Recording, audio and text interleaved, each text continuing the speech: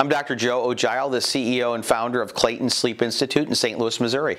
So doing a sleep and wellness program in Austria last week was a wonderful experience, and it's interesting that over time now, sleep is working its way as part of the wellness community. So I was privileged to meet with a group of luxury travel advisors from around Europe who are planning trips for their clients all throughout the world. And they were very interested in how to advise their clients on long distance travel, sleep and jet lag, how to prepare for trips, and interestingly, they hadn't necessarily fully understood the use of obstructive sleep apnea and positive airway pressure and how they might help the hotel industry be prepared for people coming with positive airway pressure devices where the electrical outlets are, having a nightstand. So I think you're seeing sleep come into the mainstream of travel and travel preparedness, and that was really quite exciting and wasn't exactly what